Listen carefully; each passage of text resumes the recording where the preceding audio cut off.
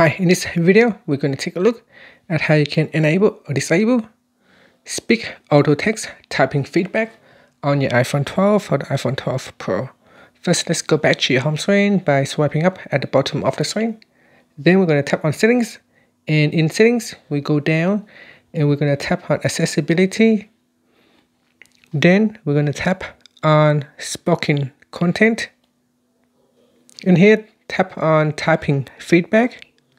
And then tap on the Speak Auto Text switch to turn this feature on or off. And that's it. So once this is switched on, it can automatically speak auto corrections and auto capitalizations text. And that's it. Finally, you can swipe up to go back to your home screen. Thank you for watching this video. Please subscribe to my channel for more videos.